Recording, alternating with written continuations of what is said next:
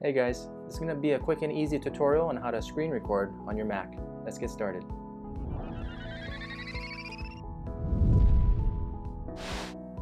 To pull up the screen capture pop-up menu, hit Shift Command 5 on your keyboard. Then you should see the screen capture pop-up menu.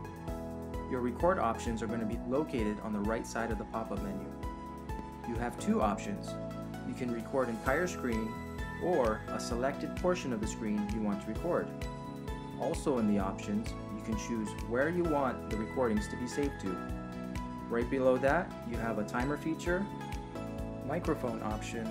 You can use the built-in microphone or an external plug-in microphone, with a few extra features on the bottom.